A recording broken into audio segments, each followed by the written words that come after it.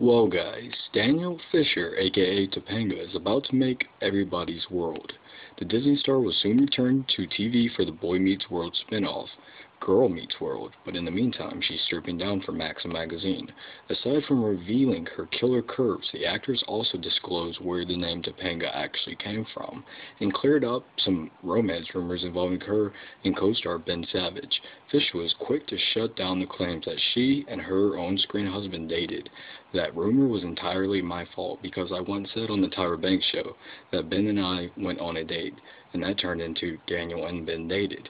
We went on one date when I was about 15, and by the time the dinner was over, we realized mutually that we were more like family than lovers.